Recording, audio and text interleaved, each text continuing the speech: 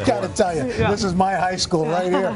I got to sit down with 94-year-old Stan Lee at his office in Beverly Hills. From the pages of comic books to box office hits, his superheroes have transcended generations. And guess what?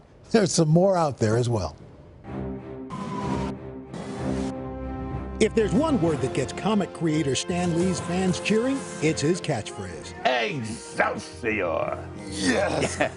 For close to 8 decades, the 94-year-old has been dreaming up superheroes. Yeah, I can fly. Hundreds of characters, from Spider-Man, the Hulk, the Fantastic Four, X-Men, Iron Man, and the Avengers.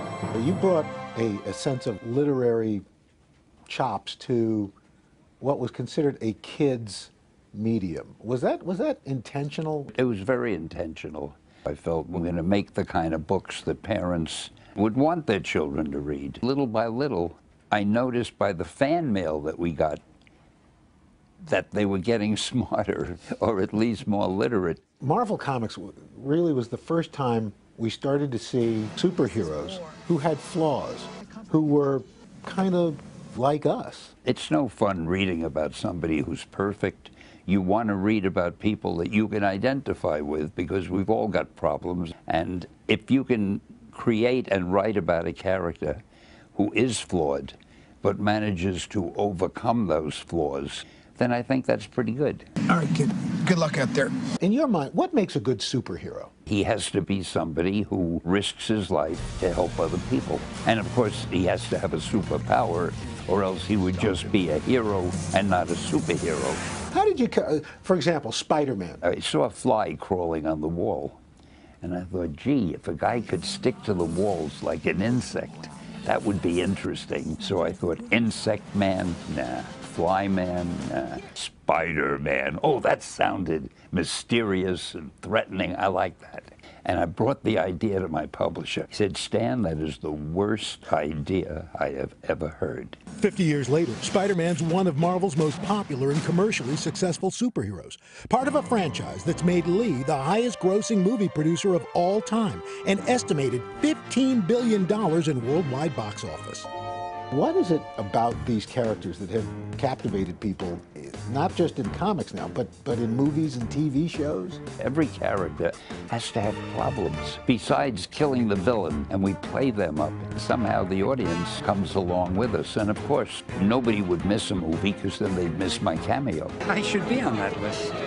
Name? Stan Lee.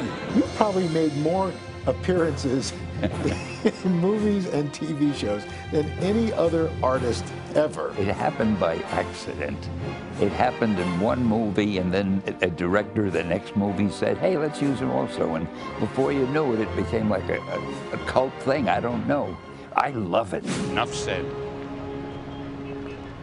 Are you still thinking about superheroes? I have a new one coming out in a year or two called The Annihilator. Ooh. Just, you remember you heard that. The Annihilator. How about the Weatherman?